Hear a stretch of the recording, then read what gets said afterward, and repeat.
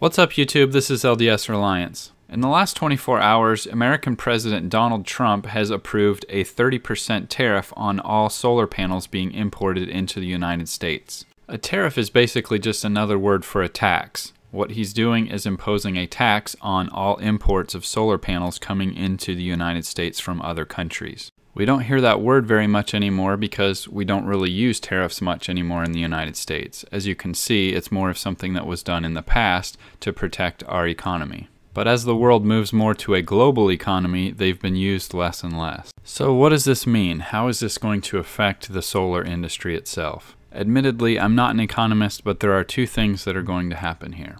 The first, and the easiest to predict, is that solar prices are going to shoot up immediately. In fact, I just recently talked to one of the manufacturers that I work as a reseller for, and they've been anticipating this change and telling their distributors and resellers that the pricing will change in January.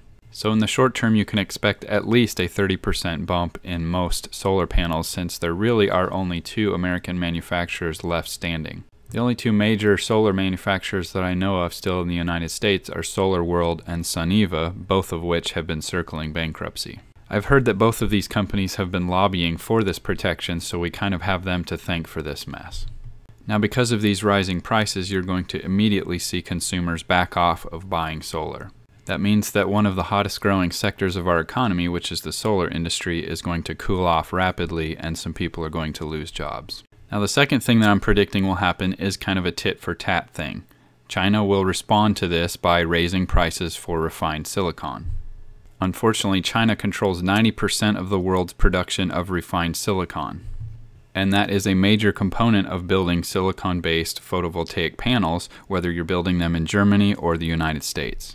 So my personal opinion is that even though Suniva and SolarWorld are cheering these tariffs, it's going to bite them in the long run because they're going to have to buy their refined silicon from China, and those prices are going to go up, which brings them back to full circle. Unfortunately, what that means for the rest of us is that the prices of solar panels probably will never go back to pre-tariff levels. We may never see the day again of silicon-based solar panels being 30 cents a watt for a pallet.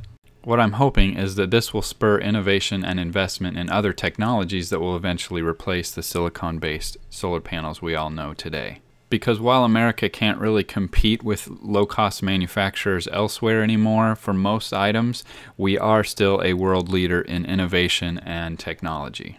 Thanks for watching. If you haven't already, be sure to subscribe to my channel, and please leave a comment in the video and let me know what you think of how these changes will play out.